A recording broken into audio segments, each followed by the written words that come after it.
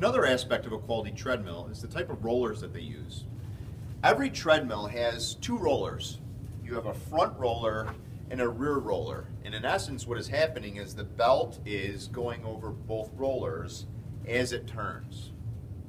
One of the most important aspects of a roller is the way that it's made.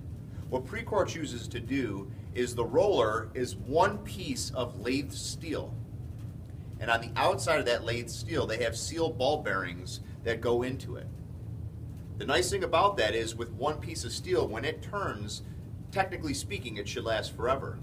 What a lot of less expensive manufacturers do is they will actually have a hollowed out roller and they insert a roller shaft through it. The problem with that is that as that roller turns and there's a load placed on there, that could tend to skip over time. Second aspect of a quality roller is the way that the roller keeps the belt centered in the treadmill. What Precor chooses to do is to have a roller that has a slightly thicker gauge on the inside here than on the outside. What that does is it keeps the belt tracking in the center so you're not constantly having to tune and change the way that the belt is moving back and forth. The third aspect of a quality roller is the type of material that's on the outside of the roller.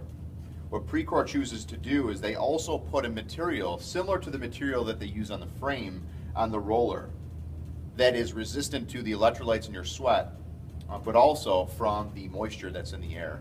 So rollers, very, very, very important, but an often overlooked piece of the treadmill.